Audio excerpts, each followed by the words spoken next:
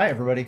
I've been asked to make a screencast to demonstrate how to use Screencastify to record screencasts to send home to our students. This is something we've done with great success in 5th grade, and it seems like the perfect time to utilize this tool. Thankfully, you've already got Screencastify. Keith has pushed it forward to your computers, so in your Chrome browser, you'll see all these little extensions off to the side, and this one right here is the little red arrow is Screencastify. So it should be there for you. And when you click on it for the first time, it's going to ask you to sign in with your Google stuff. So I'm going to sign in with my LH Prep information.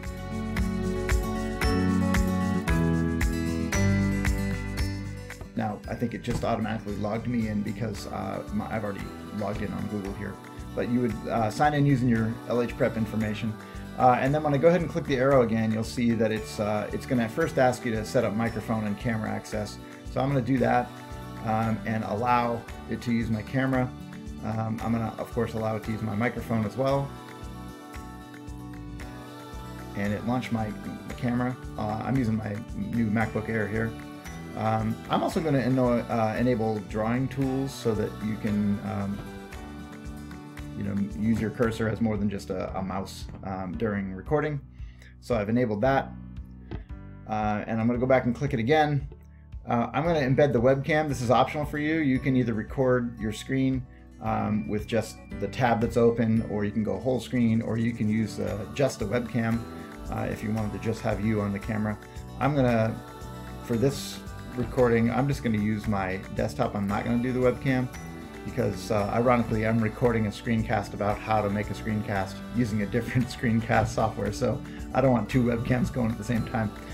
Anyway, but you could do that if you want.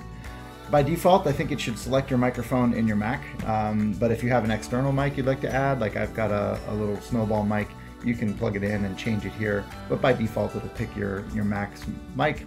And when you're ready to record, you just hit the blue button here.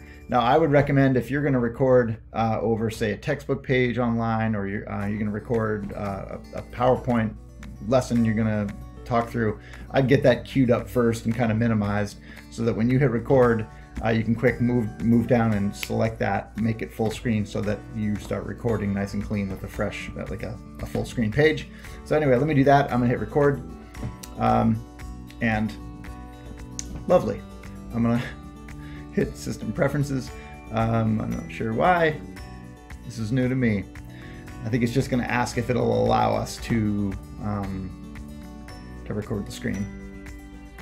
I'm gonna quit because I have to, and then relaunch.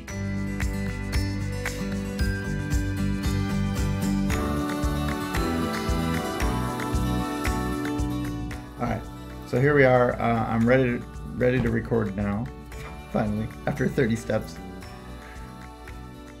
And I'm gonna hit record. Now it's going to ask me, do I want to record the entire screen, which would include the dock down here and everything's off the side on your desktop, or I can just choose application window, in which case it's going to block all the rest of that stuff. If you're going to record say a keynote or a PowerPoint or something like that, you're going to want to probably do the whole screen, since when you hit full screen on the slideshow, it goes full screen, so you want to choose the entire screen. And when you're ready, just hit click that and hit share. So it's counting down 3, 2, 1, and now I am being recorded. Everything I do, my movement of my mouse, obviously my voice, in this case, not my picture, but you could have chosen that. Any change in websites you make, different apps that you open, it's recording all of what's happening on the screen with my voice at the same time. Now when I'm ready to stop, I'm going to hit this stop sharing button, and it should go right to your Google. It's going to publish this right to your Google Drive automatically. Now you have some options to share it right from here.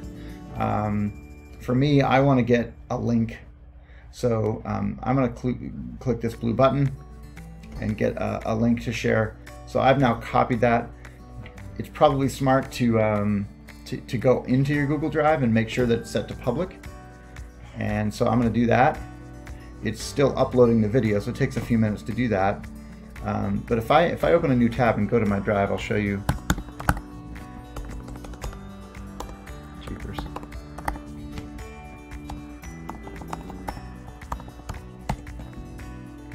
that it's created a Screencastify folder automatically, and I've got a lot in here, but if I open that folder,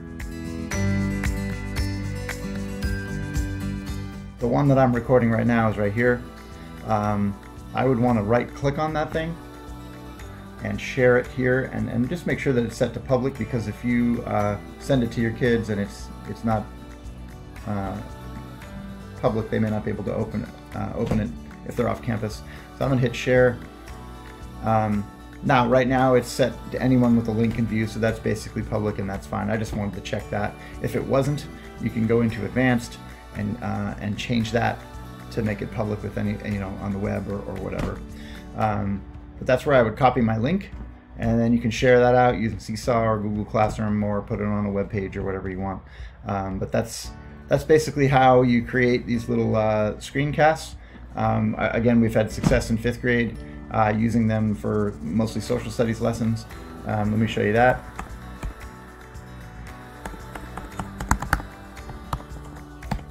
Our students know to go to this website, which is a free website that you can create, and for these next few weeks when they're off, they'll know to go to the Screencast page and to check out new lessons that I post in addition to the ones that I've already made here.